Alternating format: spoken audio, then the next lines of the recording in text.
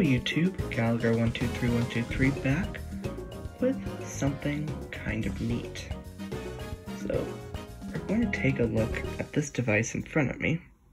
Now before I get into it, I will say that I've reviewed something like this in a previous video a couple of years back. I believe it was back in 2016. We took a look at the Dell Venue 8 Pro, which was a Windows tablet. Well, for Christmas in 2018, I got another Windows tablet, and we are going to take a look at it in this video. So what is this thing sitting in front of me?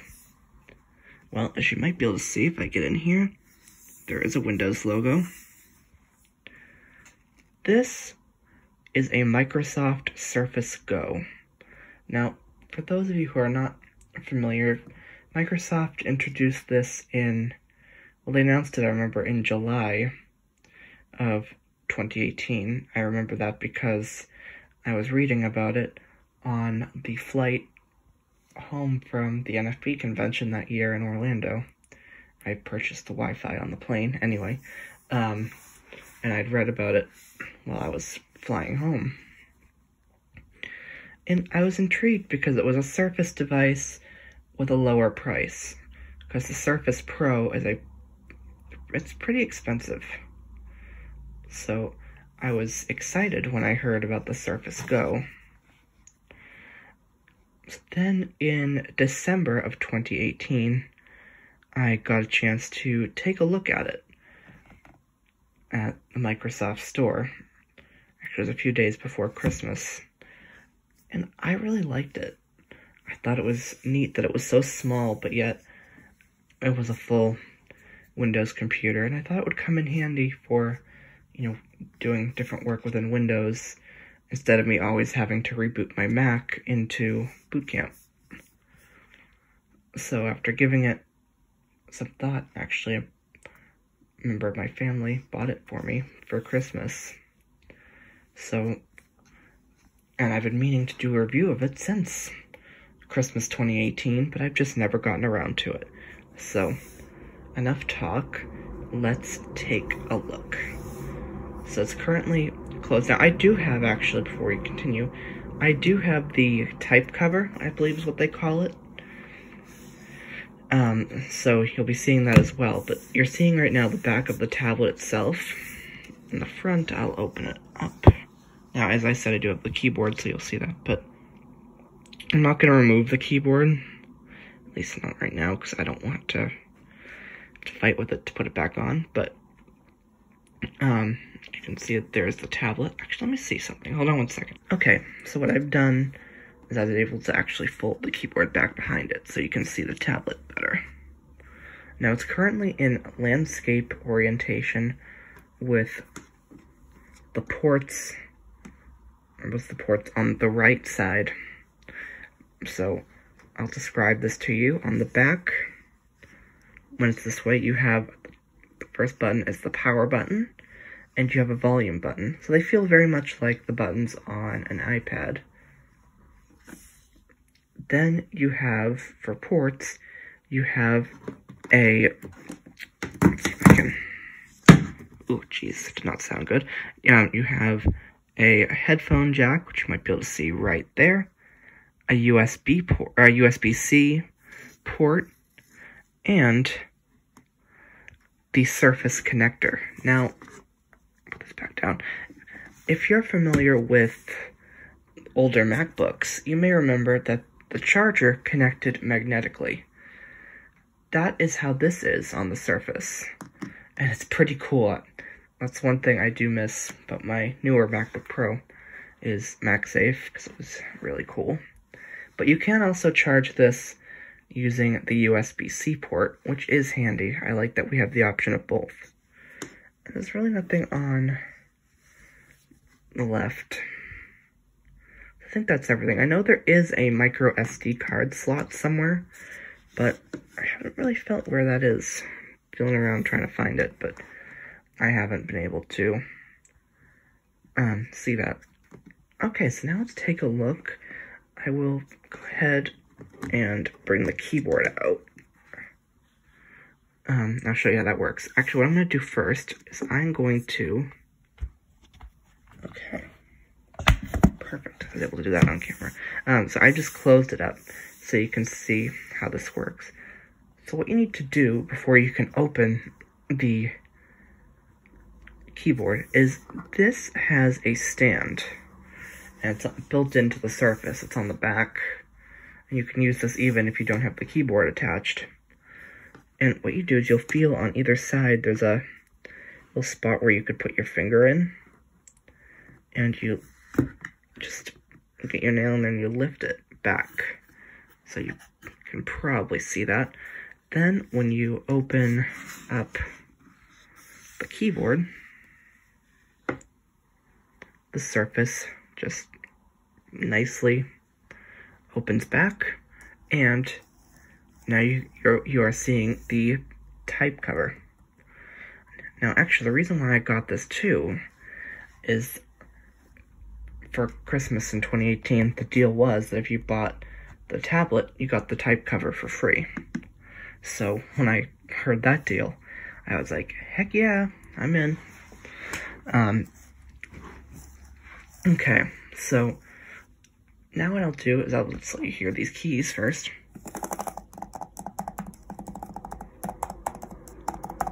That has an interesting sound.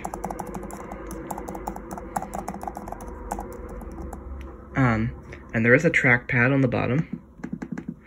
So it does feel like a mini laptop. It's about a 10-inch screen, if I remember correctly. I meant to say that. So it's about a 10-inch screen on it. And I have the baseline configuration. I wish I'd gone with a step above it, but unfortunately I didn't. So what this has, if I remember correctly, it's a 1.6 gigahertz Intel Atom processor. So it's not the best processor. It's got 4 gigabytes of RAM and 64 gigabytes of storage. So again, it's not ideal, but when I thought about it that day, I was like, that should be fine. But now I kind of wish I had gone with a little bit more. So this configuration was $399. Alright, now I'm not going to do too much into the software because it's a Windows computer. If you're familiar with Windows, then you're familiar with how this runs, but I will boot it up for you so you can see how fast it boots and also let you hear the sound quality of the speakers. It's not the best sound quality, but anyway, I still want to boot it up and show you. So I'm going to reach out now on the top, and as you can see, there are the buttons. And I'm going to press and hold that first button.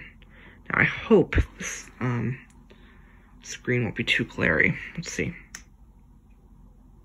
No, okay. So you can see the Windows logo is up now.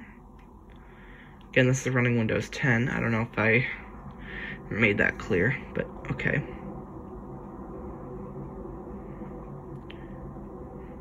Okay, so now I'm just going to put the phone down a little bit, and I'm currently looking in the webcam, okay, because this supports Windows Hello, so it used like Face ID type to log me in. It's not as secure as Apple's Face ID, and there it is. You've heard that we're on the desktop, and JAWS is speaking to us. I will go ahead and quickly slow down that speech, because as you might know, I like my speech pretty fast, but let me go in here and slow it down. Hold on 1 second. And I've slowed down the voice, so now if I go to the desktop with Windows D, oh come on, I went back to the, okay, I didn't think it would do that. Alright, let me permanently change it then. Slower, slower, slower, slower, slower, slower, slower. Slower. Again, this is not a tutorial, so have a little bit of fun. Okay, so I will go ahead now and go to the desktop. Windows D. Okay, it must be already there. Let's see. Escape. Windows D. Okay, I was trying to make it repeat. what was where we were, but I'll just go to the start menu and exit. Folder view, list view, not selected, recycle bin not checked, 1 of 26. Okay, there you go. So you heard we're on the recycle bin. So this is a computer. Audacity checked. Backup and sync from Google checked. Firefox checked. FS Reader 3.0 checked. Google Chrome checked. So, as you heard, I have Google Chrome here. Google Docs checked. Google Doc, I know there's a short for that. Firefox checked. Backup and sync from Google checked. Audacity checked. Recycle bin checked. And then you can, do all the normal commands. So if I do caps lock F12. 1:59 p.m. Find out what the time it was if I do it twice. One Thursday, March 5th, 2020. The date. So as you can tell, it's, normal Windows. But as you can see from the device, I'll back up for a little bit. It's small. I mean, that doesn't even take up this. I'm using a nightstand here to film because that's really what I have. And it doesn't take up that much space on it. There's still quite a bit of room on the sides, and so that, I believe, is everything. I'll just show you, that, of course. Oh, really quick, I do want to talk about function keys, actually. So, I'll orient you a little bit to the keyboard as well. So, currently, what I've noticed how the function keys work is on some machines, the function keys do, like, other functions, like volume and brightness. These can do that, too. But, of course, you might need them, to do your regular commands, like Alt F4. I like the way this machine handles that, actually. So, on the keypad, at the bottom row, you have your control. At the bottom left, you have control. Next to that is your FN key. Windows, Alt, space. It's probably another Alt there. And your arrow pad. You get a good look at that arrow pad there. But what I think is neat is that if you press the function key, and it's lit, the function keys behave as normal. I know that mightn't be the easiest thing to figure out if you can't see, but there is a light there, and if I press it, oh, actually, I'm sorry, I didn't realize how hard that was to see on camera. But the button lights, and when you press it again, it does not light. But what I've noticed is when it's lit, the function keys do behave normally. Or you can just hold down the FN key while pressing the function keys to control what they do. So really quick, I will unload JAWS so you can hear NVDA run on this. Search box edit. Okay. All apps checked. All Instagram. Number. Did not realize Instagram was on this. 3D viewer. Okay. Escape. Desktop. Folder view. List view. Recycle bin checked. 1 of 26.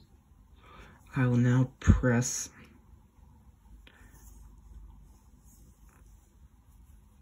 the command caps lock F4.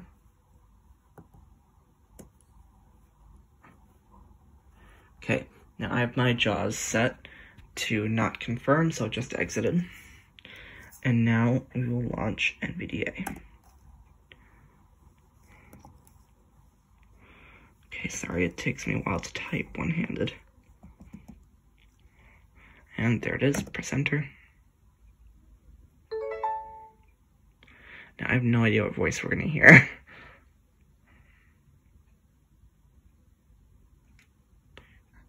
Okay, there's a dialogue up here, I can see it. Let me Alt-tab. Oh, copy of eloquence. Change that synthesizer.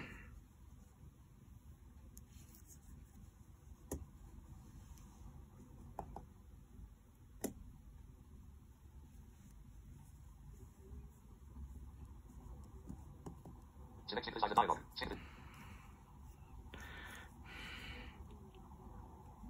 Microsoft CJPI easy catchy.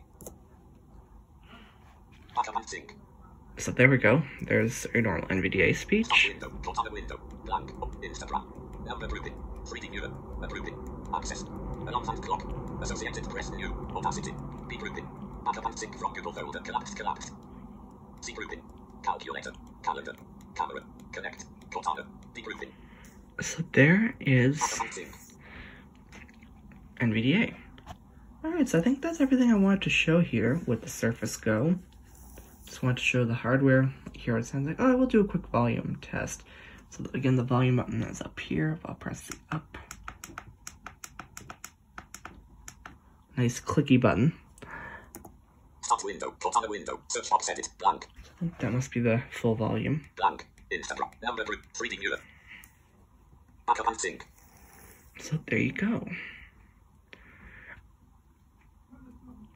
Alright, so what I'm going to do now is I'm going to shut the machine down, and I'll let you hear or see how quickly this shuts down.